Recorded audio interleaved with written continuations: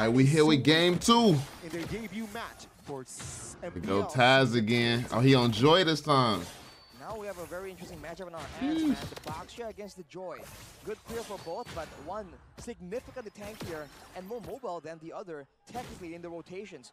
So I think this is where the side laners, again, will make a difference. But looking at the roam's priority right now, you can see mid lane for the side of Alter Ego, whereas for Van Strong on that Ruby, he is trying to be as annoying as possible, man.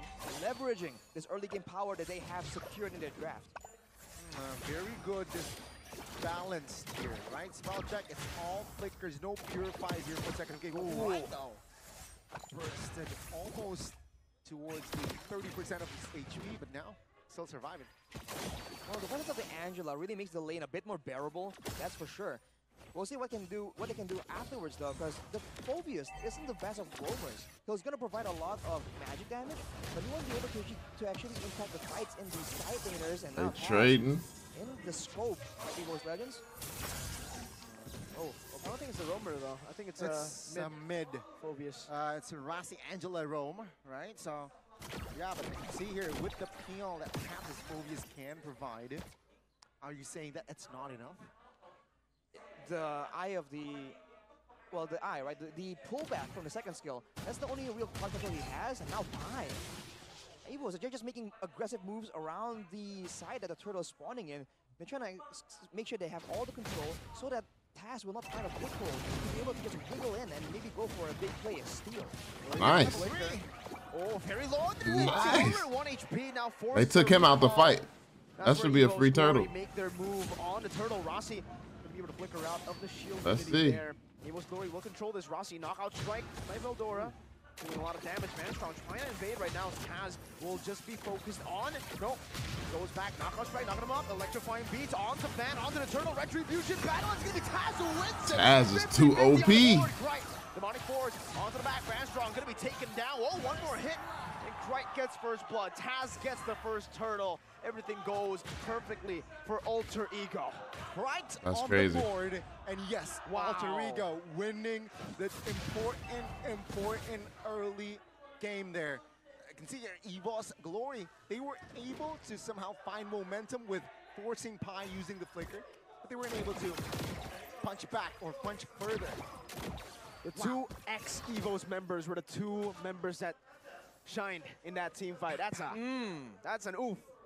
That's a bitter pill to swallow for EVOS right here. And this is, again, showing that they're all in on the aggression, but their team doesn't really do well moving backwards, right? That's where Alter Ego actually has a huge advantage.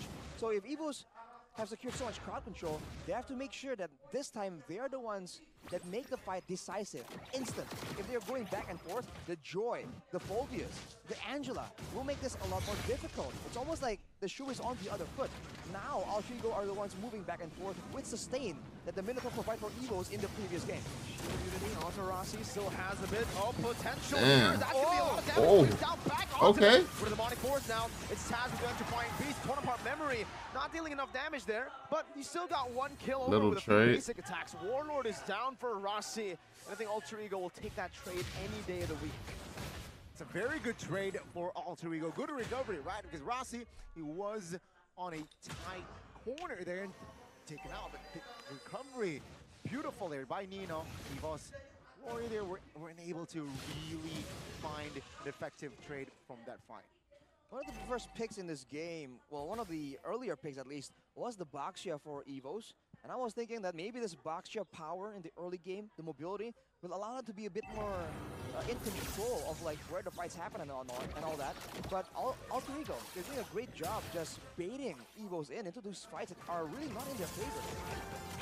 Take a look at the mid lane here, right? EVOS Glory, they're trying to show intimidation, trying to find more control here in that turtle, but it seems like you're in no rush, considering that the Angela, they notice, is missing.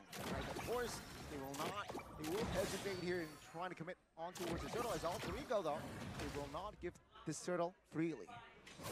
Shield Unity onto Pi this time. Krite, Demonic Force still there. Penalty zone on the two, locks him down, and he flickers out to safety. The Demonic Force is still ready for Krite as he's gonna be able to pop it in all the way on. He's going to AE for sure. 50-50, Van wins it this time. But Oh, EVOS won a turtle, but they gonna die. By the rhythm. Now now, just the They finna die for it. necessary, but doesn't have it on cooldown. Van can be chased down still, though, and Rasi picks up the kill. They lose out on the turtle, but they win out in the fight, and now I think AE won that trade. Where they're going to be able to find a tier 1 for free. AE definitely won that trade. Win again for the side of Alter Ego. They got the mid. Another pause occurred, but yes, right on time. A Land of Dawn. Here we go. Minute number 6. Yeah, we will continue the match here as Nino, as somehow as predicted, quite independent here, but EVOS with the conceal. Shield Unity, hard guard still there. The 3-man penalty zone is actually going to be able to help Nino. That was a good engage on them, but okay. Nah, that's crazy.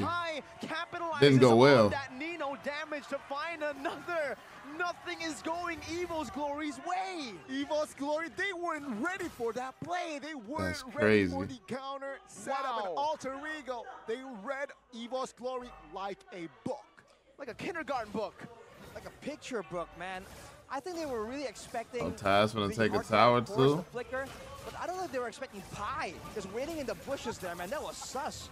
He just came out of nowhere, and they just ruined the whole play, man. 4-man penalty zone, stopping all the follow-up from chasing Nino under the tower. That's disastrous for EVOS Glory. But now they're going to go at it again. They have the mobility advantage. Van goes in. Shield Unity 2 levels down. Good, I'm offended, connecting on the 2s. Zamar Force as well, but the penalty zone connects again onto 2 members. Nino's just dealing free damage in the back. Dang. One-shotting, taking them out. Warlord forced to pop in the black shoes, but he only falls to the clutches of Taz. Wow. My goodness gracious, Alter Ego are ferocious. Man, throw in the They towel different, is bro. Alter Ego. They're not stopping right now. EVOS Glory, 0 answers, and Halbert already secured as well. What does that mean? Van will not be as tanky. He is like a cracker. Top tower's down. Easy to kill. Otherwise, nothing too out of the ordinary apart from that fast farm by Brody. Well, look at the Van, dude. He does not have a single item completed. You're wondering why he's squishy, why he's a cracker, Gani.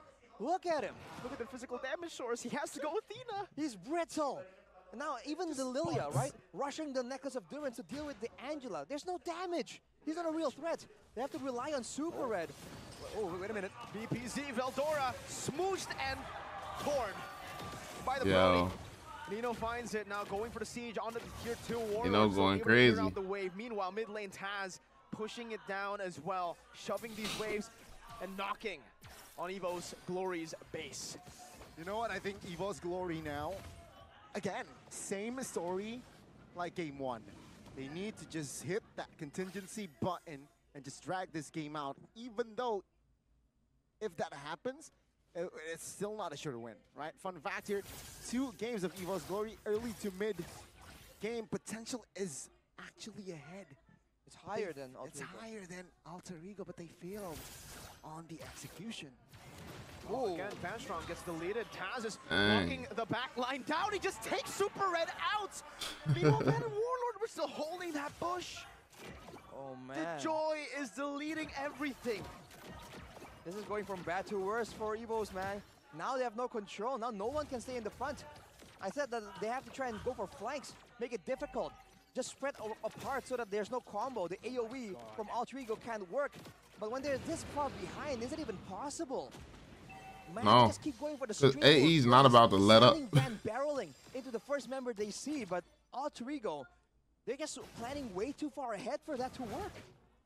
Just 2 kills now for EVOS Glory in the second game. Shows you that Alter Ego, they're not messing around here in their second game. Now the First Lord has spawned here. And of course EVOS Glory, with their firepower, with their lack of resources as well, they will not be able to just, you know, contest that Lord. Are they gonna opt for, you know, avoiding a team fight and going for a split push? Because now for Alter Ego, even that is something that they can do, right? They've been sending Taz to go alone. They can send Rasi to clear waves. And for EVOS, the only real feasible play is to send Veldora on the Paquito, going aggressively, and maybe going for a dive and taking out Rossi in order to get something massive, but he might get taken out instead. Penalty zone, just one Oh, shot. man. And a flicker. Oh, with a torn apart memory. Yo. Gets him to that godlike status that he's waiting for. Yeah. Nino now. Nino rotating popping the middle to off. help a Pi and Krite looking for another objective. Getting those finishes They will too. be able to find it. The tier 2 in the mid lane, almost as free as that 50% off the first 10-time draw. Go ahead and take a look at it, boys. Aspirants. Call it Mirko Arashi. Will it end before 14-20? Mirko. 14-20? I think it will end.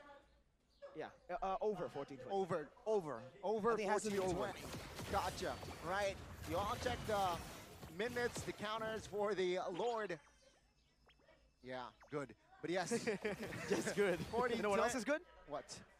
Oh, take a look at Sope, guys. Yeah, you should check it out. Top up diamonds for the game MLBB. That's ML Bang Bang. It's free. 100 times a month. Transfer to all banks. It's very convenient, man. I mean, it's built into so many different things. The GoPay, but right now, for Alter Ego, it's just smooth sailing from here, man. No, there's no real maneuver that EVOS can really surprise them with. Wow. Just going in for the objective, zoning away. Look at Taz trying to go for something. Walking up to Dang. Oh my god, Vanstrong can't even do anything. That's the anti-CC built into this electrifying beats. So EVOS can only watch as he dances. You know what? You know what I was thinking, right? Usually in football, whenever you score against your former team, you don't celebrate. Will Taz celebrate if they do seal the victory? Will Taz and Krite celebrate? Oh, Heck, sure. will Rex celebrate in the back? Oh my God, oh my Lord. And now again, ladies and gentlemen, quite one-sided the situation that we have here. 11K on the deficit of that gold, right? So EVOS, Glory, they're throwing punches, but they're punching air. Pi again. Bro. Oh man, the my disrespect. We got the recalls happening already. This time, Van tried to open that bush. The last time I saw a player open that bush, they got shotgun, bro. Boinked. They got deleted. Boinked. That's a scary bush to be in. And Pi just stood there menacingly. Look at Van, dude. He's getting zoned away by a quote-unquote assassin. But on the top side, though, good value for EVOS, and they have control here. Can they pressure Alter Ego into losing control over the Lord? Never mind. You go for a trade, which is, again, the best thing they could look for right now. I don't think they have an They opportunity got to actually walk up and go for the Lord. So they'll pick up a tier 2. It's the best trade they could ask for. And also bad news for EVOS Glory. Taz just picked up the Genius Wand, which is a nasty, nasty item as well, considering, take a look. Lilia, of course, Harith here, no magic resist items whatsoever. But it will first You know what? Electrifying beats. My god, the damage and the tie-up as well. That's an Athena, brother. Holy moly. It Doesn't matter. They destroying them, bro. It's just way Gone. too squishy, man. He's too fed. Just gone. This potentially may be the final push of the series, ladies and gentlemen. 15-2, 12,000 gold lead. Let's see, can Alter Ego pull it off? Well, that's your answer. He just broke the turret now. Penalty Oh. zone to the front. Super Red. So holding on to that flicker. Van holding on to the Lord, but Alter Ego are not concerned. Now with they the gonna Lord. They're actually defend. gonna go for the base They- turret in the mid lane. taking the turrets. Still posturing over, getting a position to possibly dive in. They're waiting for another wave. They still are in no rush. They have the time to play with, and it's over 14-20. They taking it slow. They still. Hey. Alter Ego needs to be a bit careful, though. They're moving very aggressively, but they're not all grouped together to back each other up. It's almost like they are expecting EVOS to chicken out when they're called on their bluff. But if EVOS realize that, they can possibly get like a 5v3. Hard guard, electrifying beams, penalty zone.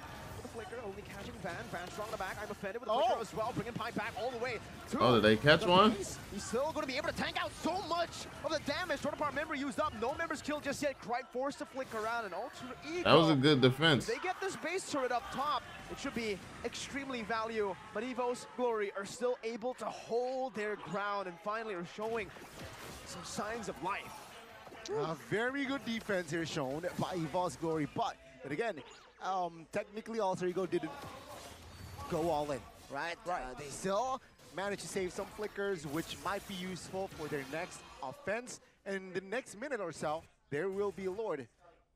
Should EVOS Glory move and advance forward? It's nothing to lose. Do or die should they contest. I think if they don't contest, I feel like it's going to be a bit difficult for them Is to Taz defend. from the split? Right now, they've kind of caught up, as in they have some damage now, right?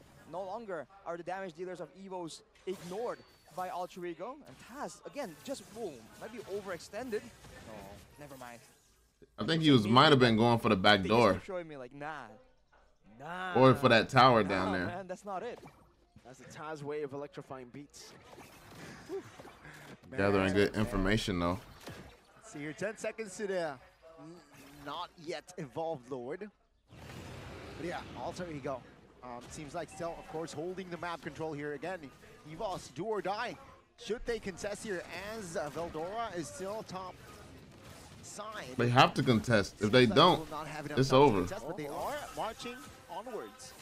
Reno's still holding on to it. Warlord walking up very aggressively. Black Shoes already popped in as well as Craig jumped into the back line. Fan is in the midst of it all right now, but I'm afraid is going to be able to connect, but Taz is still going to be able to be the one to secure it and a kill as well. Veldora 1 HP, but Rossi with a flicker forward. Double. Finds a double. The Angela in game number 2 with a double kill in the 17th minute of the game. 3 members GG's. left standing with an enhanced Lord in the mid lane. El Familia, baby, and Alter Ego now. That was earlier, that last Lord was potentially his last push, but this is surely their last push in the mid. Oh, Vanstrong is getting bursted down by the Assassin, poked down by Crichton, now forced to go in. I'm offended Flicker, bring him back, but the penalty zone is just there for formality. They dive in the base. It's Crichton who dunks on him. It is all over, and you can see here, does Taz celebrate? The answer is yes. Holy moly. That was a good game.